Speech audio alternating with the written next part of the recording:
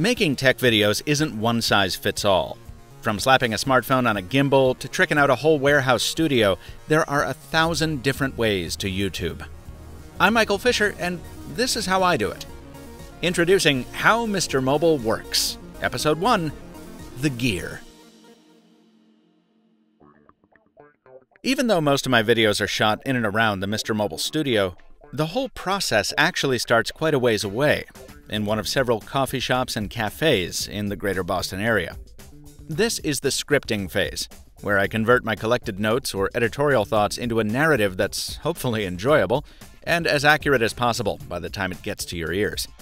This takes at least 2 revisions, one for fact-checking, where the larger Mobile Nations team sometimes helps me out, and one I call the hyperbole pass, where I remove the kind of sensational or over-the-top verbiage that the lazy writer in me always tries to sneak in. Now, once I think I'm close to a final version of the script, I'll read it with an eye toward what camera shots I need to include, and I compile those notes into a separate shot list. Depending on the subject and complexity of the video, the whole writing process takes between 2 and 6 hours, and I do this on a variety of machines, from the iPad Pro to the Google Pixel to the Microsoft Surface Book to the MacBook Pro I'll talk about a little later. Next, it's back to the studio to do the actual business of filming. For indoor shots, I use 2 main cameras. The Sony a7S II is my weapon of choice. Most of the studio footage you see in the finished videos comes from this camera, and one of 2 lenses, a 24-70 f4 for medium to long shots, and an f2.8 macro lens for extreme close-ups.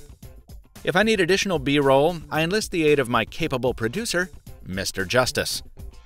He uses a Panasonic Lumix GH4 mounted to the same tripod, but with a slightly different fluid head. When a shot calls for something a little more special than your typical pan, I get some help from a friend called Edelkrone. This is the large version of Edelkrone's professional slider, which combined with the target and action modules gives me a lot of options for dolly shots, push-ins, and even barrel rolls. It's taken some time with this equipment to start getting it right. If you look back at some of my early videos, you'll notice a sickly blue-green tint to the displays of phones I was filming. That's because these old studio lights, which I picked up from a friend in the theater business, came with very warm fluorescent bulbs that messed with my white balance. So every bulb in every light needed to be swapped out for cooler ones. As for the Edelkrone, it's much too heavy for my standard tripod, so I needed to get an entirely new tripod to accommodate it. And the target and action modules are finicky and fragile. Several times I've had to send them in for repairs. And for all the capabilities of my a7S II, it's lacking important basics, like a reversible viewfinder. For a long time, I had to use Sony's cumbersome remote app just to be able to film myself. Nowadays, I use an external monitor from SmallHD, which is great, but super expensive. And it adds another set of batteries that need to be constantly kept on charge. Oh, and you know how commenters are always cracking wise about how I need to cool it on the caffeine because my hands are always shaking? Well, for one thing, that's kind of true. I do go to Dunkin' Donuts a lot. But mainly, it's because when you're filming by yourself, there's really no comfortable way to hold anything. So maybe it's no surprise that I love filming outside the studio, because all it takes is a smartphone and this little guy. It's called the Osmo Mobile from DJI, and it'll stabilize almost any smartphone, even if your diet is 80% coffee. With the base attachment, it'll stand up by itself so you can go hands-free with your filming and even do some pan and tilt stuff. Shooting with a smartphone has its limitations, but from filming a walk around town with my spectacles, to documenting a Maven Cadillac, to bringing you footage from the biggest tech trade show in America, the Osmo Mobile has been an absolute godsend. I love it. Once all the camera work is done, I give the script one more pass to include any straggling impressions I picked up during the filming process, and then it's into the sound booth to lay down the voiceover. I record my audio on a C414 XLS microphone, plugged into a TASCAM USB interface that talks to a simple program called Sound Studio.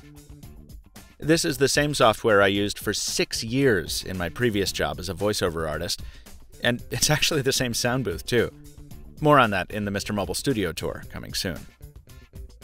After the voiceover is cut, I import everything into my video editor of choice, Final Cut Pro, which I run on a 2015 MacBook Pro Retina, because I still use things like SD card slots, and full-size USB ports, and MagSafe, none of which are on the new MacBooks, which annoyed me so extremely that I almost jumped ship to Adobe Premiere so I could use a Microsoft Surface Book, but I just love Final Cut Pro so much that I didn't.